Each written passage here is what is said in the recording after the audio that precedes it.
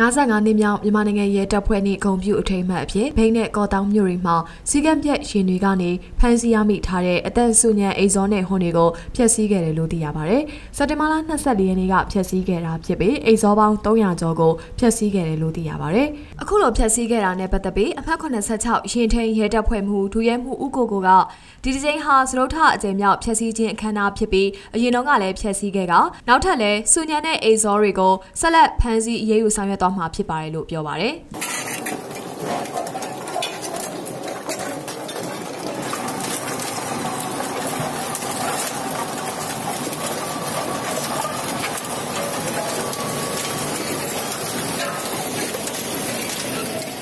ကော်တောင်မြို့မှာတော့ဆူညံအိမ်စော90နဲ့အသက်ဆူညံဟွန်းတွေကိုဖျက်ဆီးခဲ့တယ်လို့သိရပြီးအခမ်းအနားကိုခရိုင်အရာရှိတွေရဲတပ်ဖွဲ့တွေပူးပေါင်းအဖွဲ့တွေနဲ့ဒေသခံတွေလည်းတက်ရောက်ခဲ့တယ်လို့သိရပါတယ်။